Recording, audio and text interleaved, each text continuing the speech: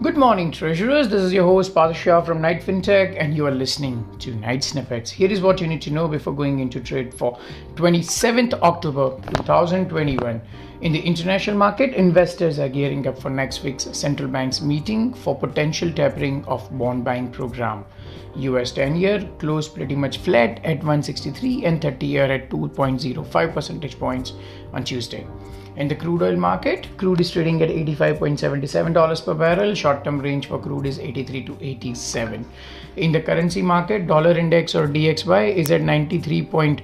DXY's today's range seems to be 93.76 to 94.17. 94 is still turning out to be a big hurdle for dollar index. USD CNY or Chinese yuan is at 639. USD INR, on the other hand, with a high of 75.17, closed at 74.96, a close below 75. Support at 74.80 and resistance at 75.20 does exist.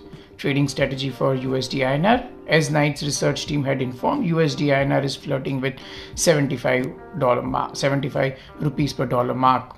USD INR will continue to trade in a very narrow range and unlikely to cross 75.25 for a few days. In the domestic market, 7-day VRR cutoff came at 3.99 percentage points again. The higher VRR cutoff are seen as RBI's signal to hike the reverse repo rate soon, and effectively they are already doing it via VRRR.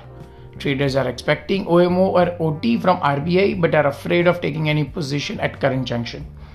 563 2026 closed at 573 versus 573 the previous trading day. This seems to be a very good trade for the next few days. 563. 610 2031 closed at 636 versus 635 the previous trading day.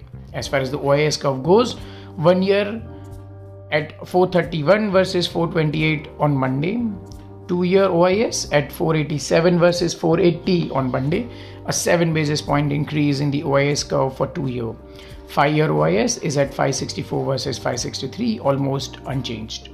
26 October 2021 SDL auction analysis. 5-year Assam at 609, 6-year Rajasthan at 634, 7-year Chhattisgarh at 662, 7-year Haryana at 663, 10-year Gujarat at 693, 10-year Rajasthan at 696 and 10-year UP at 699.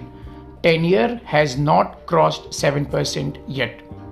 As far as the trading strategy for bond market goes, as we mentioned, there are no positional opportunities as of now. Intraday is the only possible trading opportunity for the market. For OMO OT trade, 610 2031 and 667 2035 are the most suitable candidates, and one can take positions based on their current holdings. In the trading range for 610 2031 would be 634 to 637. That's it for today. See you tomorrow with a new episode of Night Snippets.